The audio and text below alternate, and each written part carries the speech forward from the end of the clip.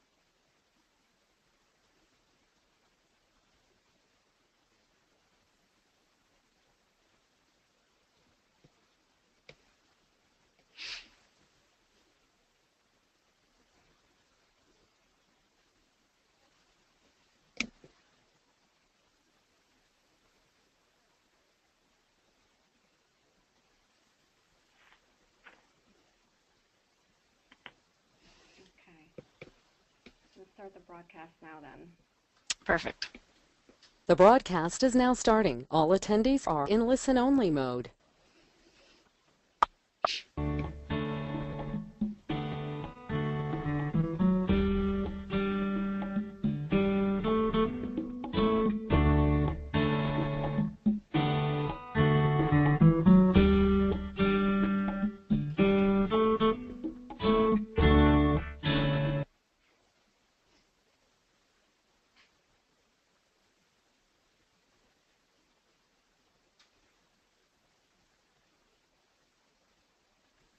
Are we ready to go?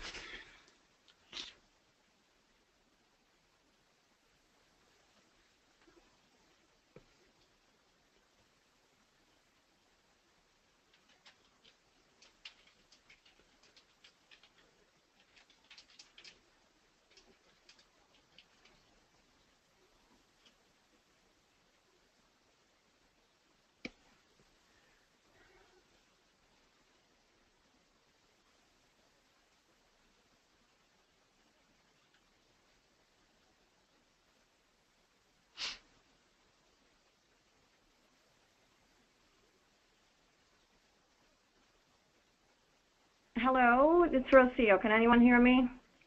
I can hear you now.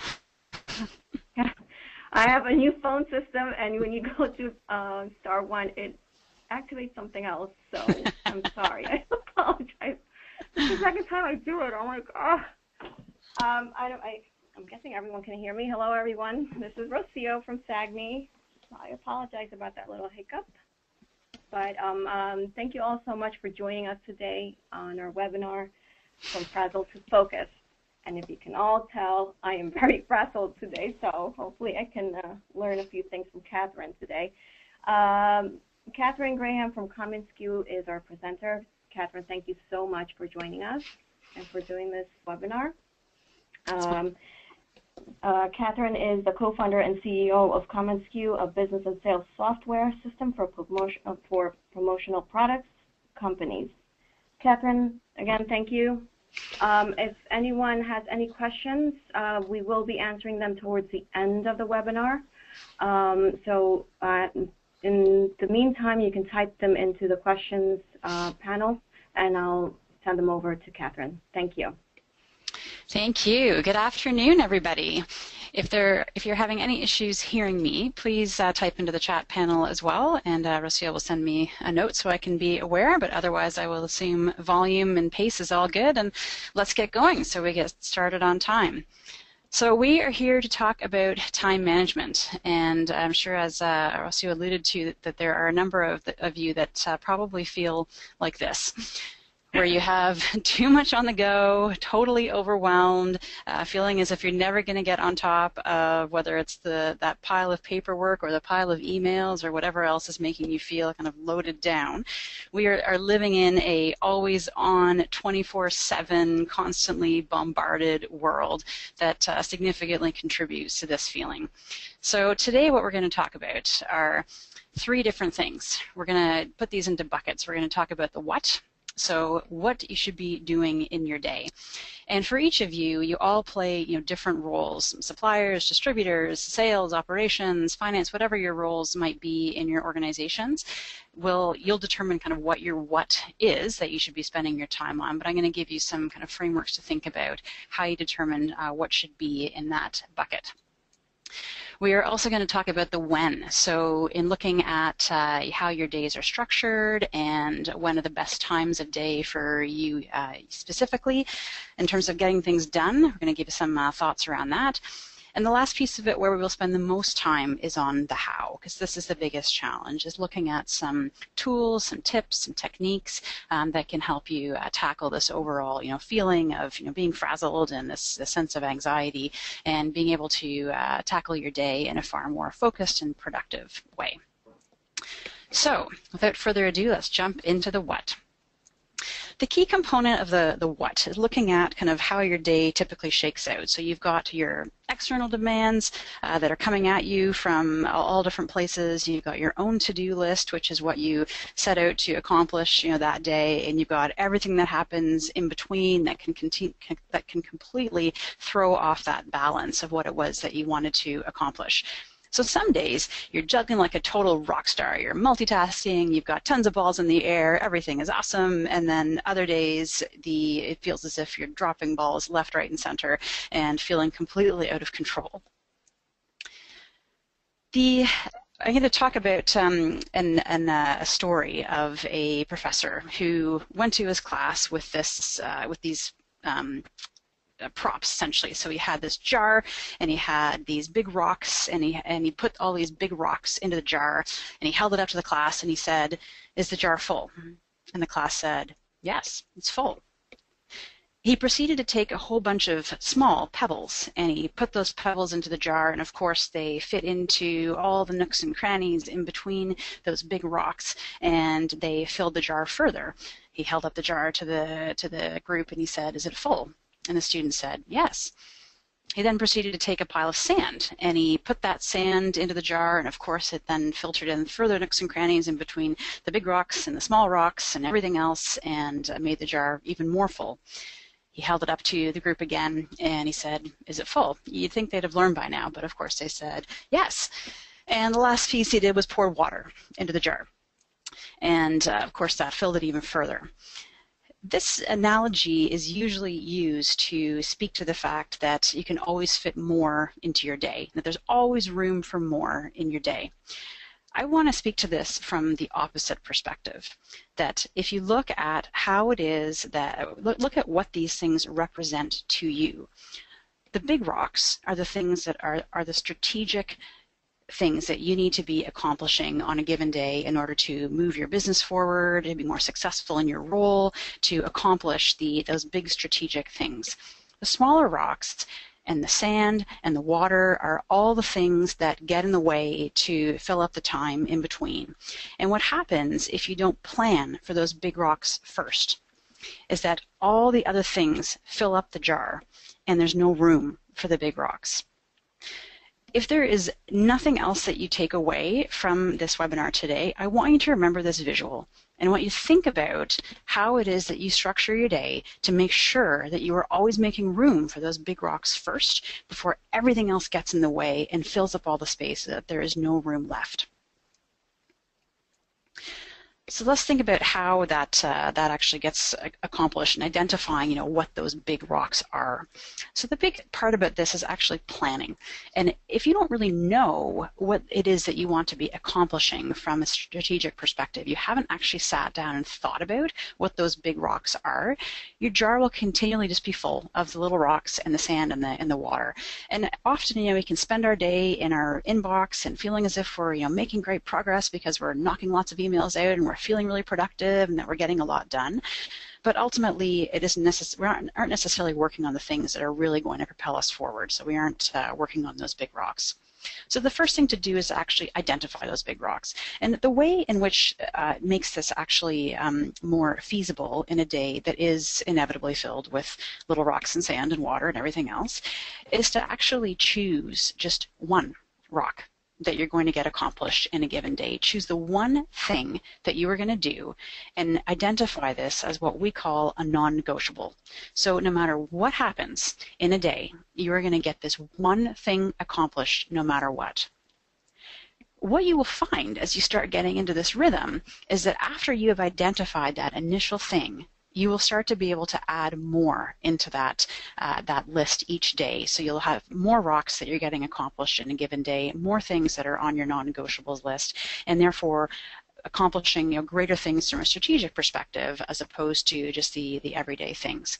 So start off with just identifying that one thing, and it can be small, but it's a thing that ultimately is something that is more strategic to your role, to your business, that is really going to help propel you forward. With identifying this one thing, the key to making this successful is actually allocating time to be able to plan for what that one thing is. So either do that at the end of the day before you leave, spend just 5 minutes before you're walking out the door to write down what your non-negotiable is for the following day, or do it first thing in the morning when you get in, before you open your inbox, before you listen to your voicemail, before you get going with your day. Whichever time period you choose to do, make sure you do it. What is that one thing that you are going to get done for that day, so that when the day begins, you have ensured that you've got that non-negotiable front and center and that you get it accomplished no matter what else comes to interrupt you throughout the day. With making these non-negotiables something that is realistic, you need to actually break them down. Let's just say, for example, one of your big things that you want to get accomplished is to land a new client. Well, putting on your list, land new client, as a thing to start your day off with is going to make that seem very daunting and make it incredibly simple for you to procrastinate and say, no, I don't have time to get that done today. I'm going to push that to the bottom and everything else is going to fill up my day first. So take that objective that you want to accomplish and break it down into something smaller. So with landing a new client, as an example, maybe the first task in that is to do some research on LinkedIn to identify who the people are that you might know at that company. That's something that is a reasonable chunk to bite off. It means that it's a rock that you can actually fit into the jar, as opposed to feeling like there's this enormous boulder that you're never going to be able to move. Take that boulder and break it down into rocks that are actually manageable to fit into the jar so you can get things accomplished in a day. So as I mentioned, that what, in terms of what it is that you should be spending your day on, what comprises your boulders, your rocks, your big rocks, your strategic objectives, it's going to be different for every one of you and specific to your role. So the key thing is to make sure that you've actually spent some time identifying what those rocks are and plan for them such that they are your non-negotiables that you're going to get accomplished in a given day. So you're thinking, great. That's fine that I will identify that, but when am I going to fit this in? My days are crazy, I'm constantly interrupted, how is this even possible? So let's talk about the when. There are 3 different things that you need to think about when you are identifying, what those, how you're going to tackle those rocks. You're looking at how much time is it going to take to get something done? How much energy is it going to require to be able to accomplish that rock? And what's the priority in the grand scheme of things in terms of everything else that you have on your plate? So let's speak specifically to the time. When you have identified what that non-negotiable, what that rock is for the day, allocate how much time is going to take. If it's something that is small, such as going on to LinkedIn and identifying who some key contacts are that you might know at a company, that's something that realistically you can knock out in 5 to 10 minutes just doing a quick search on LinkedIn. So that's your non-negotiable, first thing in the morning, get it done before the day happens. If the rock that you are trying to accomplish is something that is more significant than that, maybe it's something that's going to take 20 minutes or half an hour, or maybe even longer than that, an hour or 2. Block off the time in your day for what that is actually going to take, and treat that as being non-negotiable. As the same way that you would never miss a client meeting or drop something that is important as that, have that same respect for yourself, in that if you have blocked off a time to work on something that is going to be significant to moving you forward in your role or your business, then treat that as equally as important as you would treat a client meeting. So hold that time as being not negotiable. You can't move it, you can't change it, and buckle down and get the work done during that time period. Block it off in your calendar, set a meeting request with yourself, and treat it as non-negotiable. The energy component of this. So if you are undertaking a task that is going to require some energies, whether it's some creative energy, whether it's some, you've got some budgeting work to do, something that you need some uninterrupted time to be able to work on, think about what is the best time of day where you can achieve something called flow. And what flow is getting into a rhythm in your mind that allows you to be able to really get in the zone to accomplish something. So this is especially important for people who are in creative roles, whether that's brainstorming products, whether you're in a marketing role, something that requires you to actually get in that creative mindset, that setting aside a chunk of time where you can actually get in that zone and be uninterrupted is critical to actually getting that rock accomplished. So think about, what is specifically you yourself from a personality perspective. What is the best time of day for you? When are you freshest? Maybe you're a morning person. Maybe you're a night owl. Maybe you find kind of that time right after lunch where it's a bit of a lull, that's the best time for you to be able to get into the zone. Look within yourself to be able to identify when is the time when you feel that you have the most energy, and plan for that big rock accordingly during that time period. For me, my magic window is 5 to 7 in the morning. That's my period of total zen. I've got 3 little kids. They're still asleep during that time period.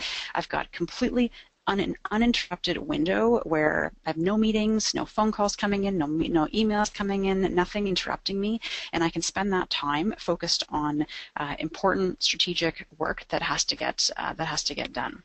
So that just happens to be what works for me. As I say, think about you individually, when is your best time of the day, and identify that, and just know that if your rock that you have to get accomplished for the day is something that is going to require you to get into flow and to be able to really dedicate some uninterrupted time to that, plan that time for when you are going to be freshest.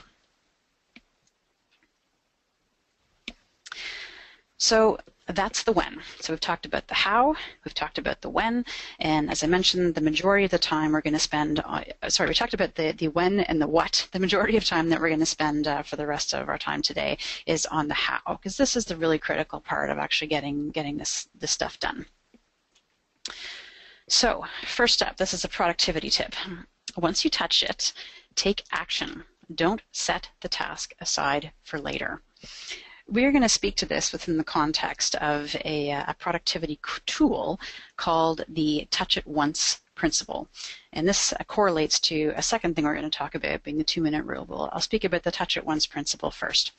I'm going to speak to this within the context of email, but this actually applies to anything else that you have on the go as well. But email specifically seems to be the bane of most people's existence these days. So we'll talk about the touch it once principle within the context of your inbox.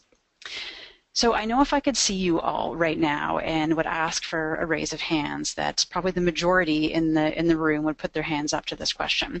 Most people are guilty of opening an email, taking a look at it, reading it, and thinking, oh, I don't have time to deal with that right now. I'm going to deal with that later.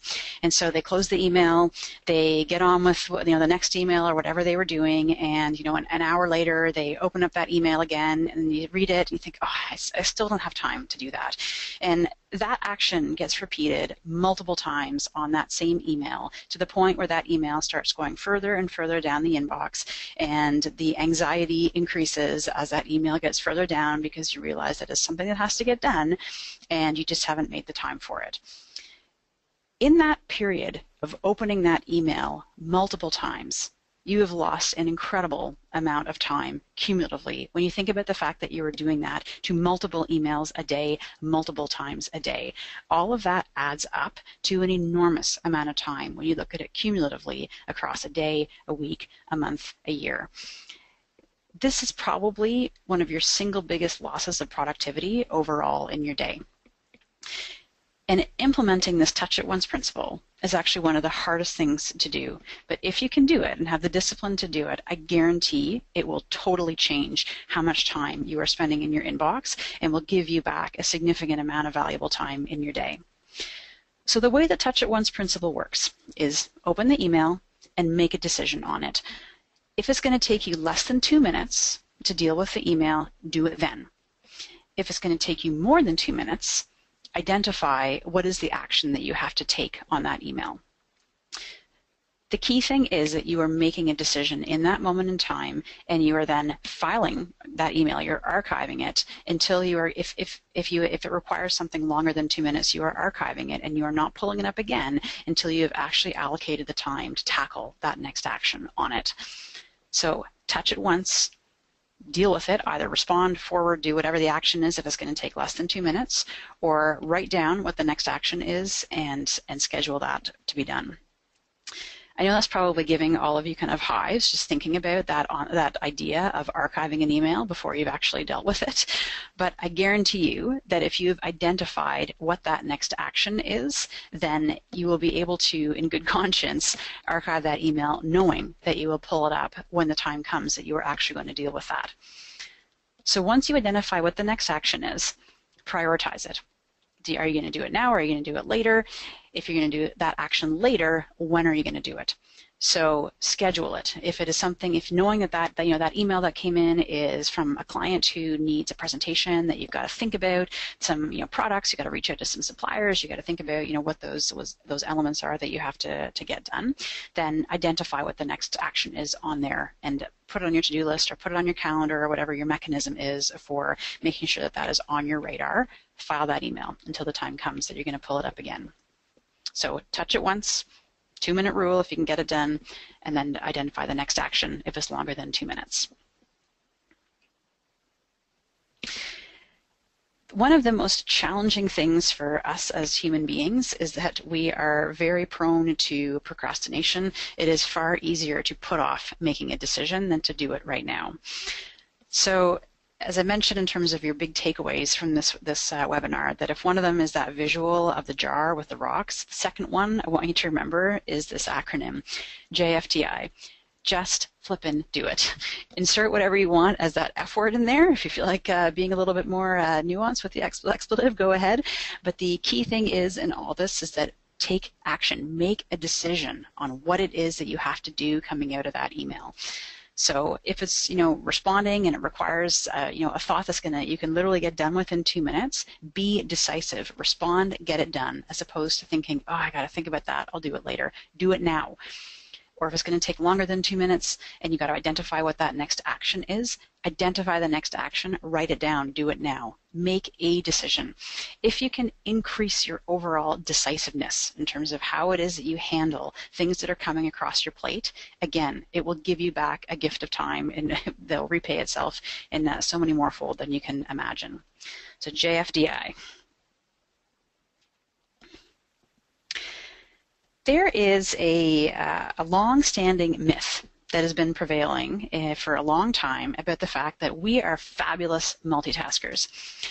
I can guarantee you, if there are any of you that are listening to this webinar right now, and you are also trying to look at your email or respond to something coming in or write some things down to do with the project that you're working on or something else that is occupying your brain, guarantee you have missed what I've just heard and what I've just said in the past 20 minutes. Our brain, it has been demonstrated through studies that have been done over and over in the past decade. It has been demonstrated that our brain is incapable of doing two things at the same time. It must focus on one thing at a time. And even though you feel as if you are doing something else in the background, your mind is focused on one thing at a time. So if you are listening to this webinar and you are responding to an email at the same time, guarantee your mind is on that email and half your brain is listening to the webinar, but you're not actually taking in what's being said. So let's demyth this idea of multitasking and focus on the fact that the brain is only capable of doing one thing at a time. What this means is that you need to actually do something called single tasking. So this is the new mantra. Multitasking is out, single tasking is in, and what this means in terms of how it impacts your day is that you have to actually plan your day around this so that you aren't trying to juggle too many things at once. The reason why this has been proven scientifically is there is something that is called context switching. When you switch from doing one thing to another, your brain has to actually switch gears in order to be able to accomplish that move from one thing to another. So if you go from, as an example, let's say you're working on that presentation that we spoke about earlier, you're in that zone of thinking about creative ideas, you're brainstorming, your brain is kind of in that mode of thinking about interesting things that you can put together to send to your client. And all of a sudden, the notification goes off in your email box and you switch to go and look at that email. You switch contexts from working on that presentation to going and looking at that email. Your brain changes tasks. It starts focusing in the email. Your brain, it switches. You're now thinking about, what is in that email, what you're going to get done on it, and you've lost the flow that you had about working on that presentation. When it comes time that you're now going to switch back to working on that presentation, your brain has to play catch up. It's got to have a little bit of time to be able to get back in the zone to think about where were you, what was the last product that you were working on, what was that idea that you thought of that's now gone from your mind. You're playing catch up to get back into that zone of working on those presentations again, and you've lost precious, precious time by doing that. So the key with this notion of single tasking is to do one thing at a time and stay focused on that task until you actually complete it. Where some of the tools have come around this, there is a guy that invented something that he called the Pomodoro technique. And the reason why it is called this is he actually took an old-fashioned kitchen timer, like the one that you're seeing on the screen here, and the ones that turn and makes that tick, tick, tick, tick, tick noise as it's counting down. His was an actual Pomodoro tomato that he was using for his kitchen timer, or a Pomodoro-shaped tomato, a kitchen timer. So that is the reason why he called this the Pomodoro technique. And his whole notion behind this is that you allocate how much time you're going to spend single tasking on something. You set the timer to make sure that you focus exclusively on that task, and you stay working on that task only until the time is up or until you complete it. So this means that you are not context switching during this time period.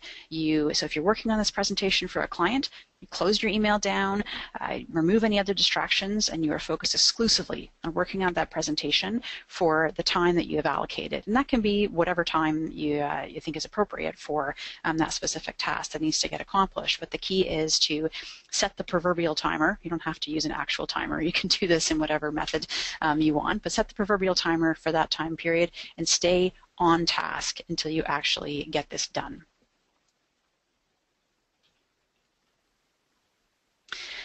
There has been a huge amount of literature written on this topic around kind of productivity and around how to stay on task and focused. And really one of the gurus in this space is someone by the name of David Allen. He wrote a book many years ago called Getting Things Done. And there is actually an entire cult that is developed around this. There's an acronym in this space for those that are the productivity geeks called GTD. You'll see things referred to as the GTD method, or oh, that's so GTD. So if you want to be in the know and be able to hang with the productivity geeks, just know that acronym and throw it out there, and people will think you're in the know.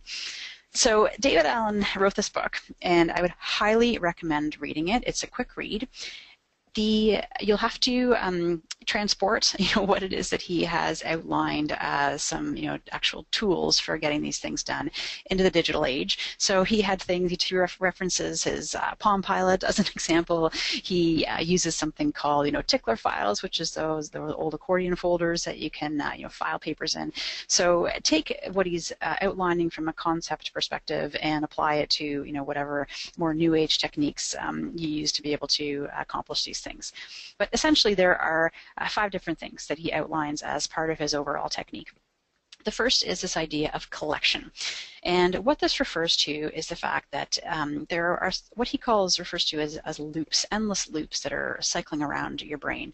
And what this means is that you're standing in the grocery store aisle and you remember the fact that you've got to work on that presentation for your client the next day, and you want to make sure that you don't forget it.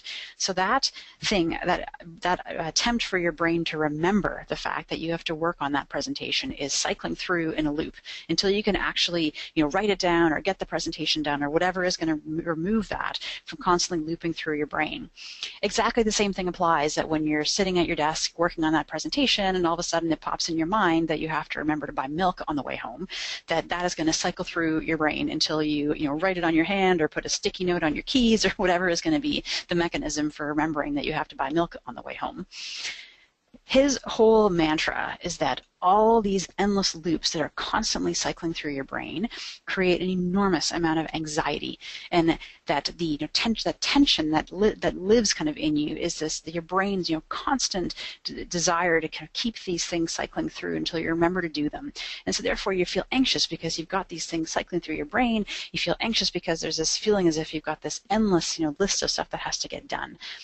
So by going through this collection process, it's actually writing down all the things that are potentially cycling through your brain. And he actually has a list in the book of all the potential things that these could be. So it could be everything from things that you have to get done for work. It could be things that have to get done around the house. It could be trips that you want to take. It could be anything kind of crossing both your personal life and your professional life. But the idea is to actually go through this list and think about and write down all the things that are possibly cycling through your brain. Once you've gone through that collection process and you've actually, removed them from those endless loops and you've written them down, the next step is to actually process them. So go through and, break down the big boulders into more manageable rocks. Think about what those actually translate to into tasks that will actually get those things done to get them off your list. So process them to make them something more achievable, and then organize them. How are you going to prioritize what it is that needs to get done? How do you make sure that you are having things rise to the top that are going to be the most impactful and meaningful, and that you're constantly reviewing that list, which is the next stage, to make sure that you're reevaluating what the priority is, because those things are going to constantly change and you're going to be constantly adding to this list as well. And the last piece is the JFDI of this. Just do it. Get it done. Get it off your list. Make yourself feel as if you are, making progress on these bigger things, but that you've also kind of rid your brain of the anxiety of trying to remember the smaller things that might not be as important right now. So David Allen, Getting Things Done. Highly recommend the read on that. Let's talk about some actual tools. So in the modern age of things that are mobile friendly that can help you with this effort to keep yourself organized and to get stuff done. There are two apps that I'm going to speak about here specifically. One is called To Do. So spelled T-E-U-X, D-E-U-X. And both of these, both this and Remember the Milk, are apps that can live on your phone, but that are also what are called browser-based. So meaning that you can have, a browser open on your desktop while you're sitting in the office, and you can also have that same information available to you in your app on the phone. What this gives you is the ability to use this as your collection process for writing down all the things that are on your task list and keeping it organized in a way that is with you all the time, so that when you're standing, in that grocery aisle and you think about that presentation that you have to get done for your client, this gives you a mechanism to be able to capture that in the moment so you can get it off, cycling through that loop in your brain. Both of these apps have got some different functionality to them, so you could give each of the ones a try and see what's going to work best for you.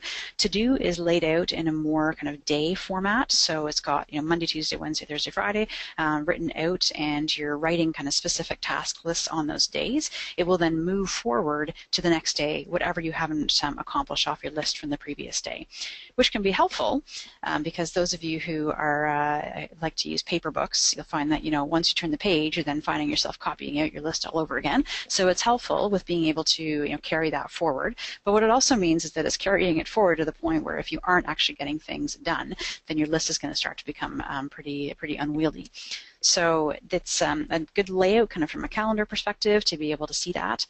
And whereas Remember the Milk is more organized kind of based on projects. So you can have different buckets that you have going on. I've got, one for work, I've got one for home, one for long term. Then you can have your task list within that are all identified or attached to a specific day in which you're going to accomplish them. And that then organizes itself in order based on the day that you've allocated it. I use Remember the Milk specifically because it has something called a Google gadget. Say that 3 times fast. It's actually a widget that sits, if you are users of Google Apps for your email, it sits next to your email window and shows you the little list of all the things that you have allocated for today and tomorrow. So I find having this front and center right next to me while I'm in my inbox is incredibly helpful to make sure that I have my non-negotiables front and center and that they don't get set aside using the urgent at the expense of the important with whatever comes through in the inbox during the day. So those are 2 apps that you can give a try. Here are a few other ones. So these are more specifically around being able to organize things that you want to read. So I'm an avid reader of blogs and articles and interesting things that are constantly being published on the web. I find often those were previously coming to me via a newsletter that I was receiving in my inbox, and it would fall prey to the same challenge of the email that you open multiple times, because that you have to actually set aside some time where you can digest what is in that email that you're going to, what's in that newsletter that you want to read. And if you're in that mode of your brain's jumping all over the place, you pull up that interesting blog post and you get 1 paragraph into it and you get distracted by something else, and when you try and get back to it, you're rereading the same paragraph over and again. So what these tools allow you to do is to be able to kind of aggregate all the different blogs or things that you follow into one area where you can read them at a time when you can be more focused. So Feedly is specifically an aggregator that you can bring all your subscriptions into to be able to read at once. Pocket allows you to be able to, if you're on a web page where you're reading a specific article and you want to come back to that, the only mechanism that you have right now is either leave your browser window open or email yourself a link to it so that you can be able to remember it for later. Or in this case, what Pocket does is it allows you to actually put that article in your pocket, so to speak, to be able to read for later. So it's a little widget essentially that sits on the browser that you can click to be able to add that link to your pocket. The last one, Instapaper, is one that allows you to read online articles offline. So it essentially takes blogs and whatever else you might have put into your Instapaper, and it takes them into an offline environment. I find this hugely helpful for traveling. So if you're on a plane and you want to be able to get through a bunch of backlog of reading that you're interested in getting caught up on, this gives you an offline environment to be able to do that. So 3 just tools to be able to help with keeping organized on things that you want to be reading. This is a fun one. That's the last kind of tool that I'm going to talk about, is something called Rescue Time. This is something that you can install on your browser, and what it does is it actually monitors how it is that you are spending your time. You can train it to know. It's a pretty smart application in terms of knowing what is email versus what are social media websites versus what are other things that you're spending your time on. But it basically tracks how it is that you're spending your time in a given day, and gives you a sense of overall productivity based on again, you can train it. So if you're in marketing, spending time on social media is a big part of your job, so you can train it around that. And it can also give you a sense as to how your productivity is performing kind of over the course of a given week. So you see in the top left-hand area here, it's showing kind of which days you are most productive or least productive on. It's a little bit gimmicky, but I think that it can provide some interesting insight, because you may find that in using this, that you are spending your time in areas that are spending more time in areas that you were not expecting. So Rescue Time is the name of that. The other piece in this that I'm going to finish off with 2 things here. One of which is something called the inverse productivity curve. And this is something I just want you to be aware of. This is something that gets spoken about a lot in the software world, because it's actually been studied that developers, as they go about kind of working on code, they will reach a certain point in time of working on a specific project where their overall accuracy declines. So if they're pulling an all-nighter and they're coding away at midnight or 2 in the morning, they are far more likely to introduce bugs into code at that stage versus earlier on in the workday. So there's actually a point in time that you pass over where you are becoming actually less productive than you would be kind of earlier in the day. So it's called the inverse productivity curve. So next time you get this temptation to, open up your computer, after you're settled at home and you finish dinner and just, knock out a few things that you've got to get done. Recognize that it might actually take you more time to get those things done at that time of day when your brain is kind of tired and you really need to take a rest, that leaving those tasks in the morning when you're fresher, you could actually might be able to get them accomplished a lot faster by doing it then. So that's the concept of the inverse productivity curve. So just be aware of kind of your limitations, that, work can expand to fill the time, and it's really important to be able to take some breaks and kind of rest and recharge in order to actually be more productive. Which leaves us with this last piece, which is mindful or mindful. We only get, one shot on this merry-go-round of life. And if you're spending all your time feeling totally frazzled and anxious because you've got, a million different things, constantly circling around in your mind, if you can, accomplish a little bit of kind of zen out of being able to, use some of the techniques we've talked about to kind of get yourself more organized and, prioritize around that take a page out of the life of a dog, where they have this incredible ability to just empty their mind and live in the moment and experience the moment as they're going through it. So take the time to be able to, to rest, recharge, to give some space to your brain.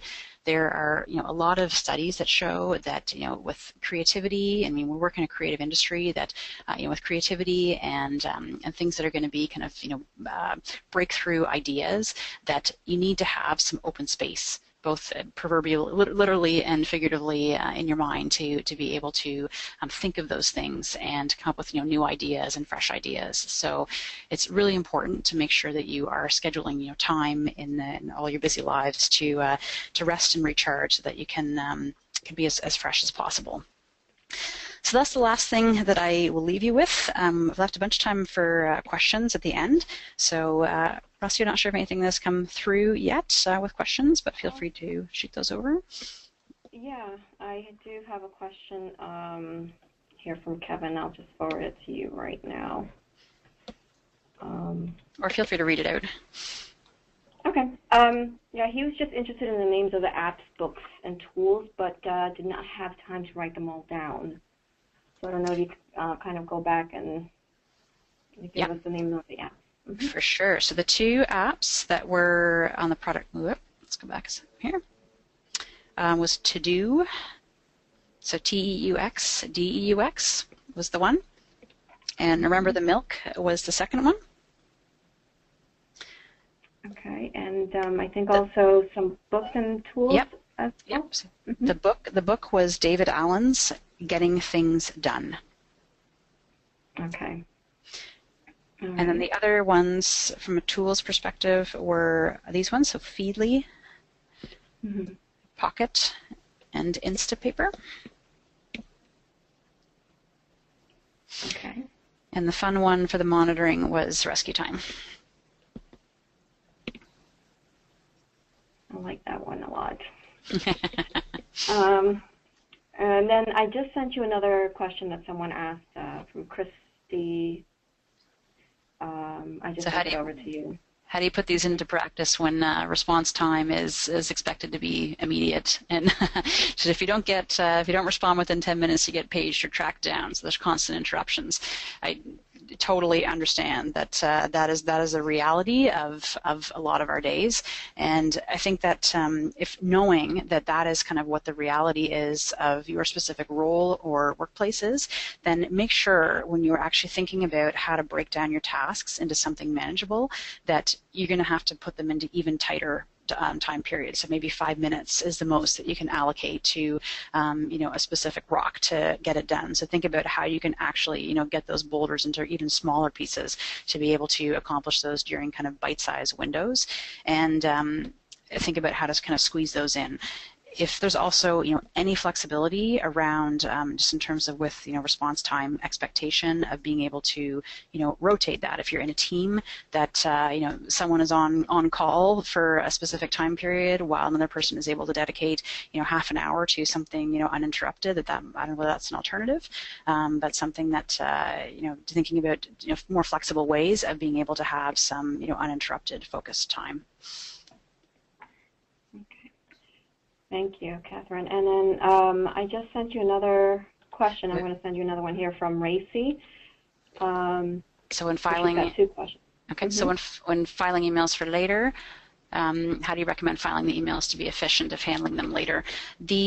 For those that use Gmail, it's incredibly powerful in terms of search. So when I moved over to Gmail, I actually don't use folders anymore. So it's simply archiving them and searching it specifically. In order to be able to make that more efficient, when you are actually writing the task down of what it is that you have to accomplish, so the reason why you are pulling that email back up to begin with, make sure you're putting something in the task that is going to help you jog your memory for how to search for it. So if, as an example, it's a request from a client to put together, ideas for a presentation, put down in your note who the specific contact was for the client. That way you can quickly search your email for that contact to be able to pull up that email quickly. There's also ways of tagging or different ways of filing if that's an easier way of handling that for you. But I find that search has just become so much more powerful that using folders and categories and stuff can sometimes be more time consuming than purely just searching that email directly via the name of the sender or the subject line that was in the email. Thank you. Linda wants to know if you can just show the second screen, the one with the websites. She just wants to have a quick look at that again. That one, or yeah? Yeah, those are the ones. Okay. You're welcome, Linda. Any further questions, anyone? And if you do have questions, you can send me an email with your questions, certain apps that you were curious about, or for Catherine's contact information, here it is. Yeah, so feel free to contact me directly with any questions. Happy to answer those. Okay, wonderful. So we have you've been given back here a gift of 15 minutes of time. So think about the fact that you guys allocated an hour to this, and we finished up a little bit early. So take that time to actually sit down and write out a few non-negotiables that you're going to get done tomorrow or today. And think about kind of what those rocks are within your specific role and how it is that you can be moving those forward. Wonderful. Great idea for today. Thank you so much, Catherine, for that. And again, thank you for joining us. Everyone, thank you for taking your time, for allocating this time to this educational webinar. I'll be doing some, notes and checking out my rocks for today. And again, if you guys feel you need to contact us, we have our contact information here. I'm Rocio. Thank you again for joining us, and catch you next time. Have a great day, everyone. My pleasure. Have a great day. Bye-bye.